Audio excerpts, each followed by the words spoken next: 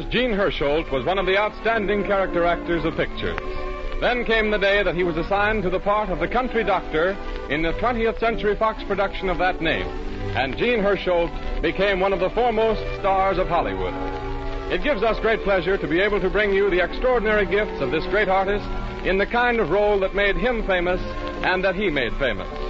As Paul Christian, the doctor of River's End, Gene Hersholt has in store for you many hours of absorbing, heartwarming drama to high-spot your Sunday afternoons this winter. And so I give you Gene Hersholt.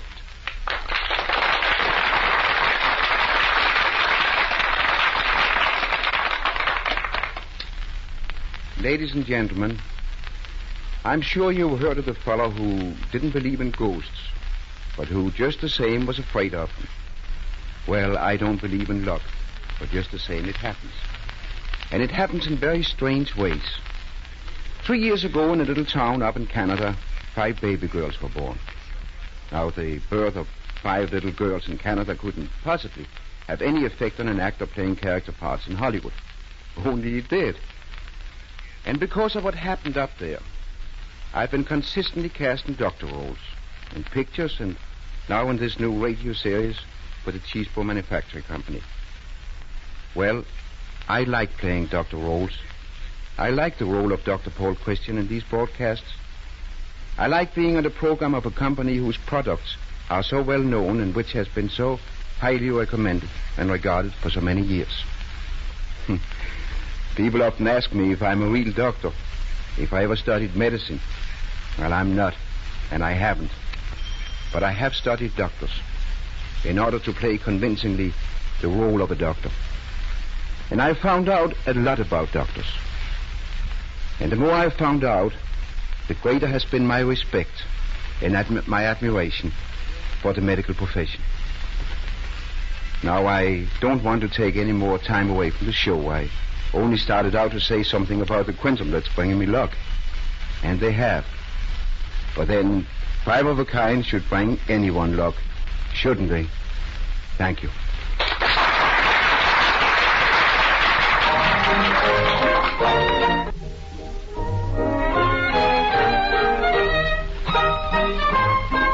And now, ladies and gentlemen, we take you to the little town of River's End, which sprawls carelessly at the crossways where the highway traverses the Sage River Road. The highway runs to the city 70 miles away, but the river road is the most traveled. Over this road on this particular morning...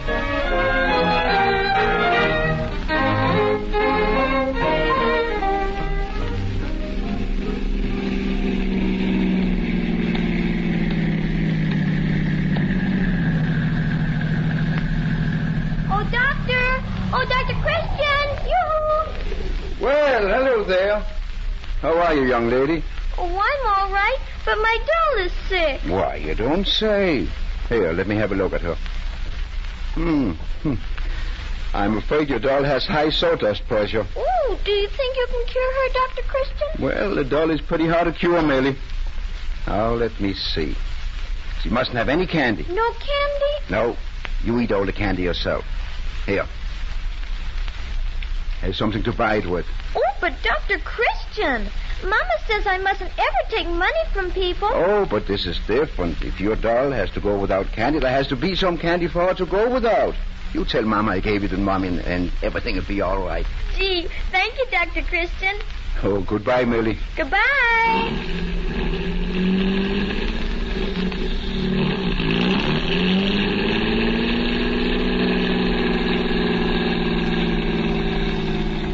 Oh, Dr. Christian. Morning, Mrs. Tansy. Oh, Doctor, I got that letter about your bill and Oh, now don't worry about my bill. Judy Price wrote that letter. She's back from business college and, well, she has sort of wished herself on me as my office girl. Oh, the letter was real nice, and I do want to get the bill settled just as soon as I can. Well, how much is that bill? $10. Well, Mrs. Tansy, things being as they are, I'll make you 50-50 proposition. I'll forget half of that bill. Oh, I thank you. And you forget the other half. Goodbye, Mrs. Tansy. Oh, but Dr. Christian. Dr. Christian,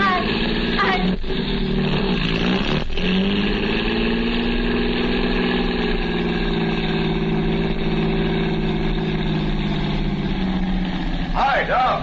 Hello, Jim. How's the missus? She's getting along first rate. Oh, that's fine. Doc, I don't know how to thank you for what you've done for us. If it hadn't been for you, she'd have... Oh, no, I just happened to have been there, that's all. If it hadn't been me, it would have been some other doctor. Well, just the same, Well, I ain't much on making a fancy speech. Oh, no, don't try, Jim. I'm the darnest person to sleep through a speech you ever saw. But I want to do something, Doc. You can't pay that kind of a debt just with money. I owe something more. That's right. But it isn't me you owe. And sometime, some way, you'll see a way to pay that debt. I see what you mean, Doc. Goodbye, Jim. Goodbye, Doc.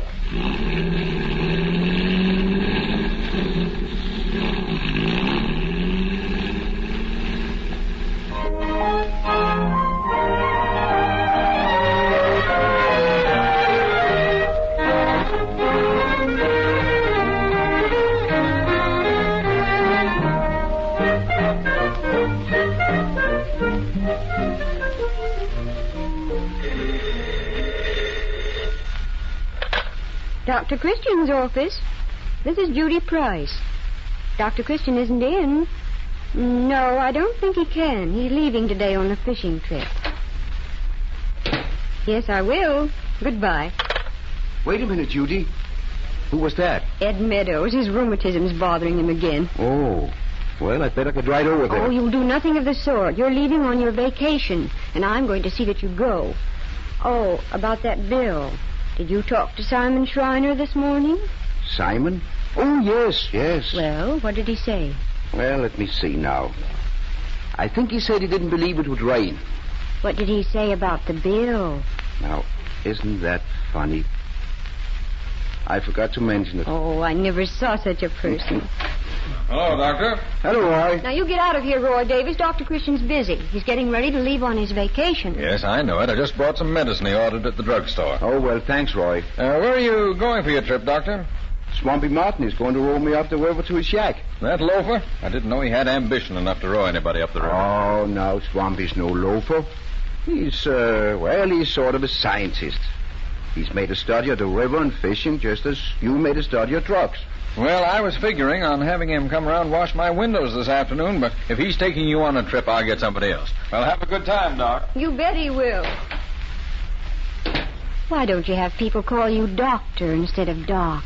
After all, you're a physician, a graduate of medical school. Oh, no, Judy.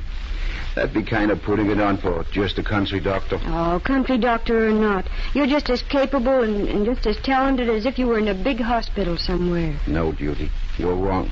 Huh? I thought the same thing once. But that was a long time ago when I first came here with a nice new leather satchel full of shiny instruments and a head full of ambitious notions. Oh, I was only going to stay for a little while just to get experience. And then I was going to be a surgeon. A great surgeon. The world was going to hear from me. Well, you see... If you're trying to make me believe you're a failure... Well, who said anything about failure? Why, there are all sizes of jobs in this world.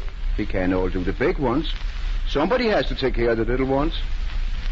Say, isn't that Mrs. Withers coming across the street? Oh, she can't be coming here. She told me only yesterday how good she was feeling. Ever so much better. Oh, but you don't know Mrs. Withers. When she feels good, she usually feels bad because she knows that after she feels better, she'll always feel worse.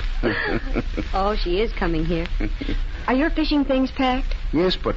Go on in the back room and stay there. Oh, but Judy, wait a minute. I'll take care of Mrs. Withers. Oh, but listen. Go on in the back room and hurry.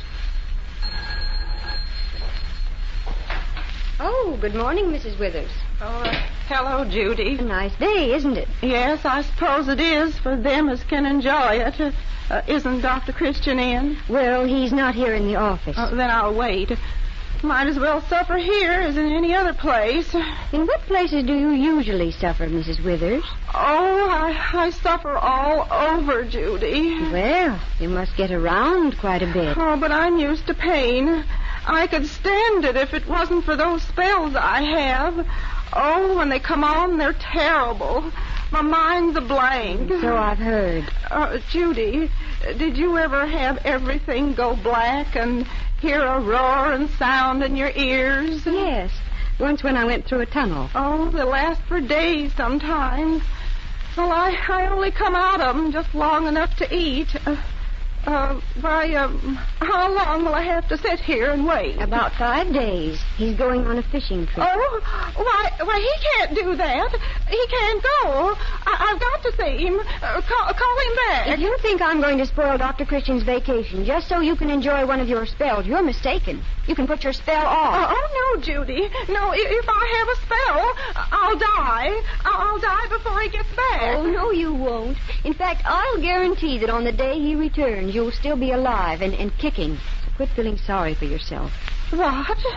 What did you say? I said stop feeling sorry for yourself. There's nothing the matter with you. Why, I never. All you're after is attention. Why, you just want people to wait on you. You snippety younglings. You can't talk to me like that. Why, what do you think I am? An empty-headed dodo? You're getting warmer. Oh, you just wait. Wait until Dr. Christian comes home. I'll tell him about this. I'll tell him plenty.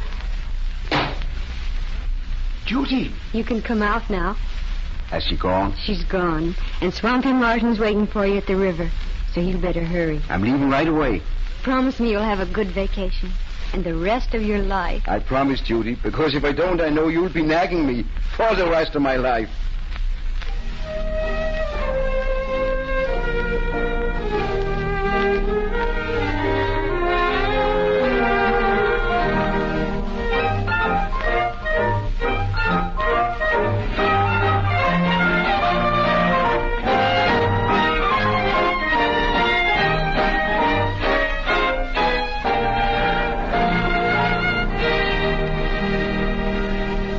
Vaseline products need no introduction to any home listening in with us today. They are simple, inexpensive, useful home remedies for many little ailments.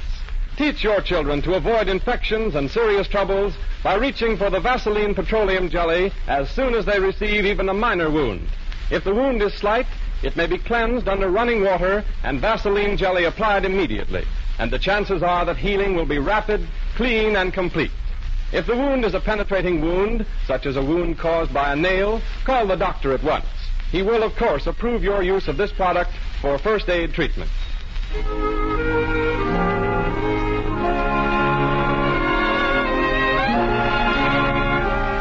Now we return the microphone to Dr. Christian and his guide, Swampy, who are bound for a fishing trip up the river.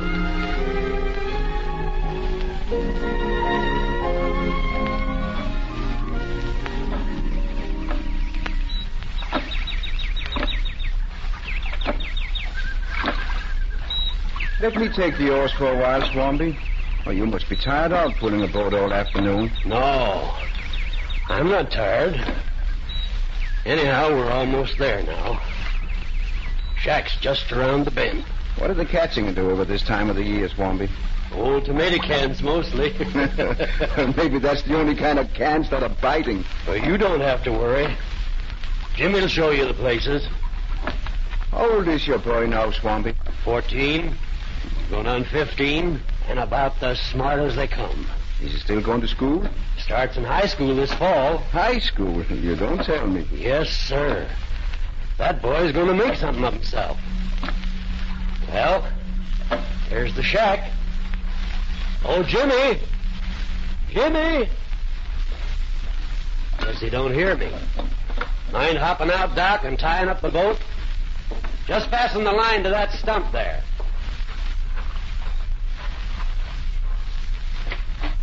Wait here a minute, Doc. It's dark as all get out in there. I'll go in and light a lamp. Can't figure where Jimmy is. Well, maybe he's out catching us a mess of fish for supper. I wouldn't mind sitting down to a nice... Doc. Doc. Huh? He's in here. What? Jimmy. Laying on the floor, all doubled up. He don't know me. Come on with that lamp. Jimmy. Jimmy. Wait, don't touch him. Doc, what do you think is wrong? Hold the light down here. How long has he been sick? He ain't been sick.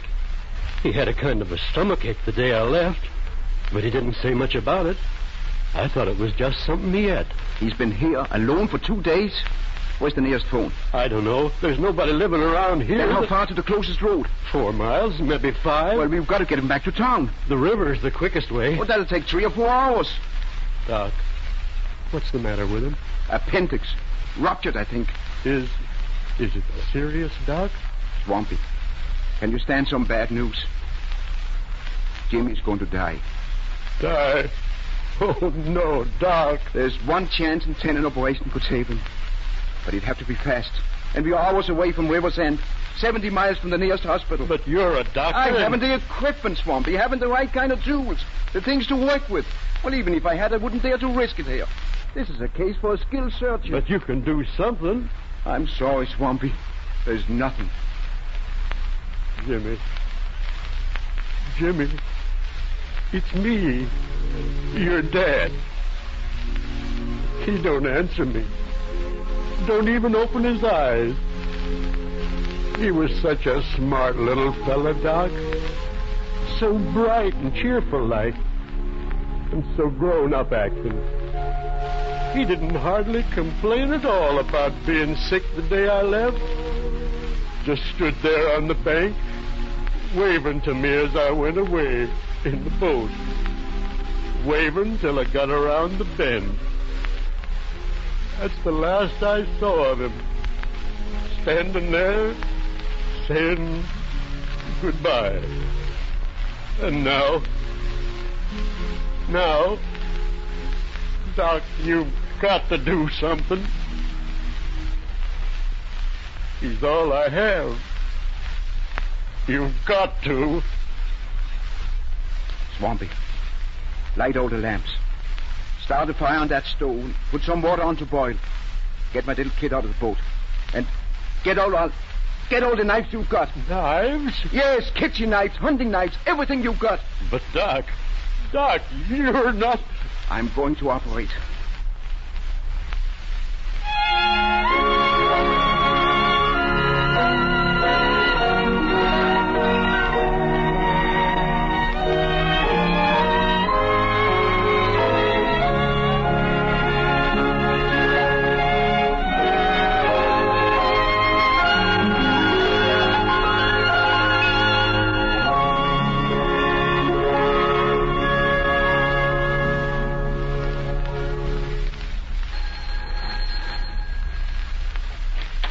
How do you do? Good afternoon. Say, this is Dr. Paul Christian's office, isn't it? Yes. I'd like to see the doctor. Dr. Christian isn't here. Say, what about the operation he performed? Operation? What operation? Oh, come on now. You might as well talk. We're going to catch up with Christian sooner or later anyway. Now, listen, if you don't want to tell me about the operation, tell me where he is. He's on a vacation. Okay, have it your way. But just the same... Pardon me a moment. There's someone at the door. That's all right. I'll be getting along. But I'll be back. Oh, come in, Mrs. Withers. I suppose I'll have to wait again. No, this gentleman is just leaving. Well, Mrs. Withers, I see you're still here and alive. Yes, I'm here. But that's more than you'll be when I talk to Dr. Christian. Where is he? Still fishing. Fishing? That makes a nice story. You know as well as I do that Dr. Christian hasn't been on a fishing trip at all. What? Just look what the Morning City paper has to say. Where? Right there, under visitors in the city. Dr. Paul Christian of River's End was seen coming out of the Palace Hotel last evening where... Was seen coming out of the Palace Hotel. And I don't think it's possible to come out of something that you haven't gone in. Oh, I don't know. What about a chicken coming out of an egg? Oh, well, chickens have nothing to do with it. You've lied to me, deceived me. Who's deceived who about what? Oh, Dr. Christian. Oh, Judy, she's deceived me about chickens coming out of eggs and... Oh, I'm going to have a spell. Oh, no. Oh, I am. Oh, Doctor, I feel awful. Here now, sit down. Just relax. We'll see if you're running a little fever. Open the mouth. Now close. That's it, Judy. Get my stethoscope, will you? Thanks. How was the trip? Oh, fine. Pretty hot. Now open, Mrs. Withers. Did you say pretty hot? Mm-hmm. Hot as I've ever seen it. Oh, but Doctor, what does that mean? Oh, usually violent electrical disturbances in the interior. Oh, Oh, my. Oh, what does a person do when that happens? Well, the best thing to do, Mrs. Withers, is just to give up. Give up? Yes, no use trying to fish in weather like that. Here, take this, Judy. Well, Mrs. Withers, you seem to be in a pretty good condition. Oh, but I'm going to have a spell, Doctor. I can feel it coming on. Oh, can't you do something for me? Well, yes, it just so happens that I think I can. Oh, Doctor.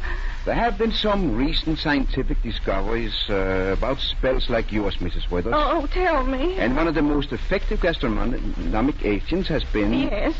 Carrots. Oh, carrots. So I think I'll put you on a diet of raw carrots. Oh, but you know I don't like carrots. I hate carrots. Well, we all have to do things we don't like, Mrs. Withers. Now, anytime you feel a spell coming on, you just go on a diet of raw carrots for about 3 days. And after that, drop in and tell me how you are. Oh, but there must be some other... Nothing but carrots, Mrs. Withers. Just raw carrots. And don't come in until you try them for 3 days. Oh, yes, but Goodbye, Mrs. Withers. Oh. Shh, don't laugh. I'll bet you an ice cream soda it works. Well, Judy, anything happen while I was away? Oh, a few things, but they can wait. Tell me about your vacation. Oh, there's nothing much to tell. I didn't do much. Just loafed around the shack, I suppose. Did my share of loafing. And had a nice rest. Yes, sir. Why, I feel like another man. You must be another man, because Dr. Paul Christian wasn't on a fishing trip. He was in the city. Huh? What's that? Read this. Oh. Yes. Oh. Well, to tell you the truth, Yes, why don't you? I did go to the city. You see, there was a little trouble about... Oh, I'll answer it. Dr. Christian's office? Oh, yes, Jerry, I'm leaving in about 15 minutes. Meet me at the drugstore. Did I hear what? Swampy Martin's boy? He's... Oh, Jerry. But it couldn't have been Dr. Christian. He was in the city. Yes, it was... No. Yes. Listen to me. I operate on him. I had to. He was... Are you Dr. Paul Christian? Yes. My name's Thorne. I want to have a talk with you in private.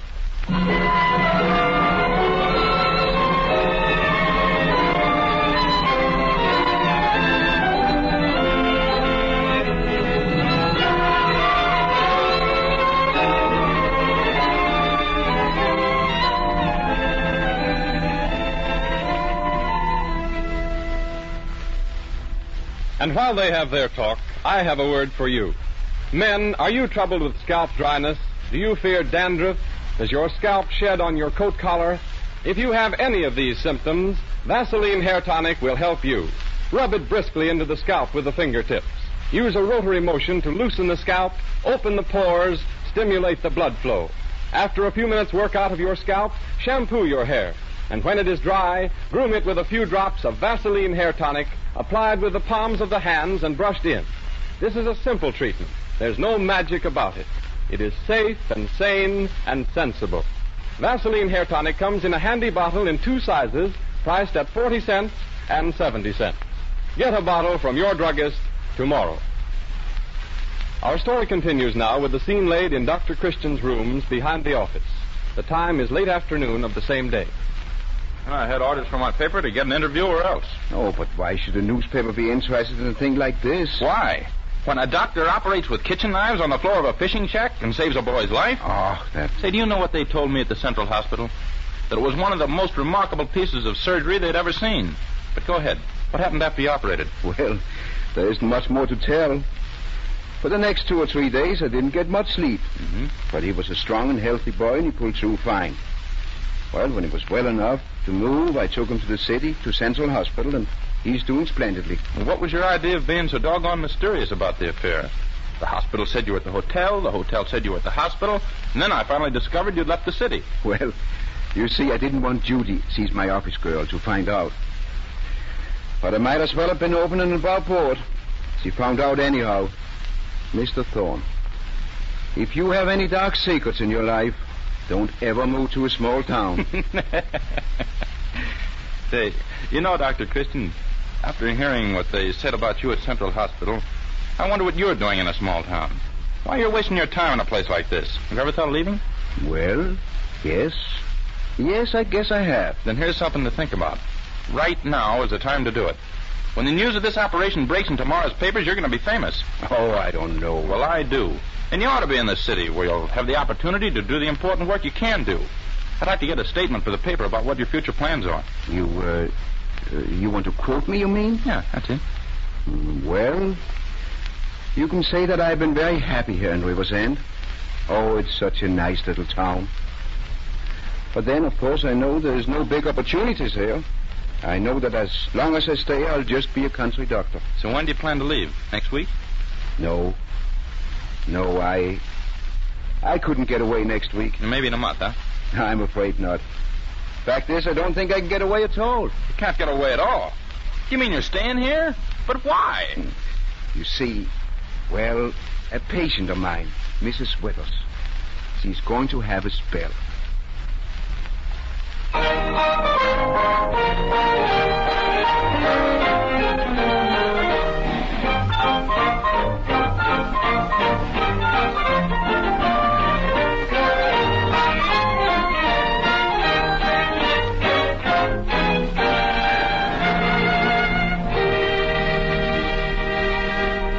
And so we take leave of River's End for the present, secure in the feeling that we can look in again on the old town next Sunday afternoon to find Dr. Christian at home among the friends and patients who could not do without him. Before we sign off, though, we want you to meet some of the artists you're going to become well acquainted with this winter. Rosemary DeCamp, who played Judy Price. Hello, everybody. It's fun working in this show, not only because I get a kick out of bossing Gene Hersholt around, but because I'm one of the Cheeseburger Manufacturing Company's best customers. My pet use of Vaseline jelly is for my hands. After I've done any kind of housework or got my hands chapped and rough from outdoor sports, I apply it to get rid of the roughness and redness. You see, Vaseline jelly costs only 10 cents a jar, which is an item to a working girl. And it's the best remedy I know for chapped hands. Good girl, Rosemary. Now here is Noreen Gamil, who played Mrs. Withers. I'm glad to get a chance to speak to you in my normal voice, just to prove I don't complain all the time. Privately, I enjoy very good health, thank you. I was practically raised on Vaseline products. My mother used them on us kids for everything, from sore throat to skinned knuckles. And last but not least, Gail Gordon, who played Roy Davis, the druggist of River's End. As a druggist, I have a chance to try everything in the store, but when it comes to hair tonics, I settled long ago on just one. Vaseline hair tonic. Keeps the scalp clean and healthy and lubricated and slicks the hair down just enough for good grooming. Thank you, all of you. Prices of Vaseline products mentioned on this program apply only in the United States. When you purchase Vaseline preparations, be sure to look for the trademark Vaseline on the package. If you don't see it, you are not getting the genuine article.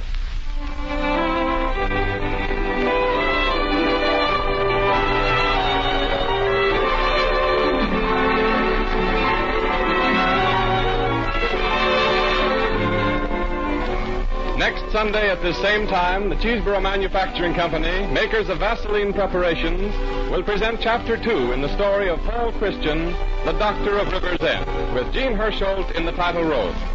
Gene Hersholt appears on this program through the courtesy of 20th Century Fox.